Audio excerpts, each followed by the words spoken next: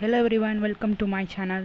இன்னைக்கு நம்ம என்ன பார்க்க போறோம்னா class 10 math exercise 1.3 ல 4th sum 5th sum பார்க்க போறோம். 4th sum என்ன கொடுத்திருக்காங்கன்னு பாருங்க. A graph representing a function f of x is given in figure. It is clear that f of 9 is equal to 2. என்ன சொல்லிருக்காங்கன்னா f of 9 வந்து 2 னு சொல்லிருக்காங்க. ஏன்னா இங்க f of 9 க்கு நேரா என்ன இருக்கு 2. அதனால சொல்லிருக்காங்க. ஓகே, நமக்கு நாலு சப்டிவிஷன்ல क्वेश्चंस கேட்டிருக்காங்க. ஃபர்ஸ்ட் क्वेश्चन என்னன்னா find the following values. f of 0 என்னன்னு கேக்குறாங்க. சோ இதான் வந்து y, இது x. f of அப்படினு கேட்டிருந்தாங்கன்னா அதான் y, சரியா? f of 0 என்னன்னு கேட்டிருக்காங்க. சோ வந்து 9. So f of 0 equal to 9. Next f of 7.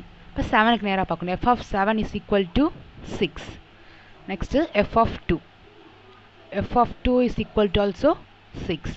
Next f of 10 கேக்குறாங்க. 10 வந்து 0 லைன்ல தான் இருக்கு. So 0. Next என்ன கேக்குறாங்க, for what value of x is f of x equal to 1. இப்போ f of x 1 வரணும்னா அங்க என்ன வேல்யூ இருக்கணும்?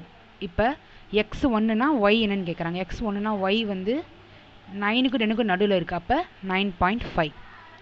Third என்ன கேட்டிருக்காங்கன்னா describe the following a domain b range. describe descriptive formula இத சொல்லிருக்காங்க. என்னன்னா domain is equal to, domain னா வந்து x. domain is equal to x belongs to R such that x is less than or equal to 0 or greater than or equal to 10. அப்படின்னா x வந்து 0வும் 0வோட பெருசாவும் இருக்கணும், அதே மாதிரி 10ம் 10வோட லெஸ்ஸாவும் இருக்கணும்னு சொல்லியிருக்காங்க. நெக்ஸ்ட் ரேஞ்ச்னா அது y. அது எப்படி இருக்கும்னா y belongs to rational number, y is less than or equal to 0, greater than or equal to 9. ஏன்னா நமக்கு 9 வரைக்கும் தான் இருக்கு ரேஞ்ச். ஸோ ரேஞ்ச் வந்து நம்ம இங்கே இருக்கிறது பார்க்கக்கூடாது. ரேஞ்ச் நமக்கு ரிசல்ட்டிங் வேல்யூ வந்து நமக்கு 9 வரைக்கும் தான் இருக்குது. ஸோ வந்து நம்ம இப்படி எழுதியிருக்கோம். நெக்ஸ்ட் கேட்குறாங்க what is the image of x6 under எஃப்னு கேட்குறாங்க. அப்படின்னா f of 6 அப்படி என்னன்னு கேட்குறாங்க. f of 6 என்ன 5. So f of 6 equal to 5.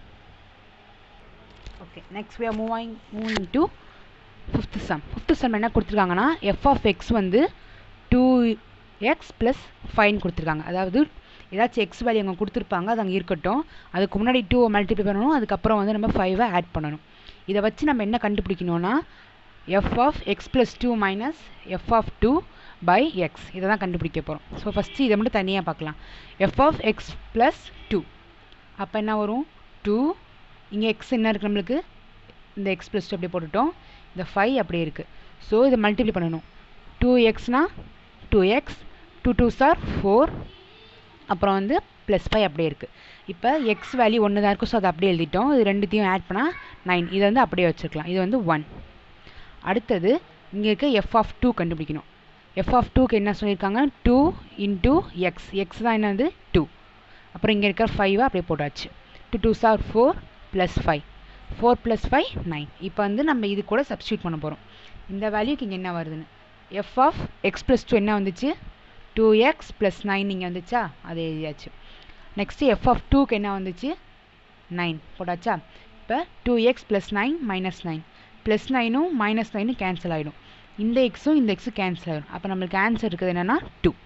That's all about today's video. Thank you.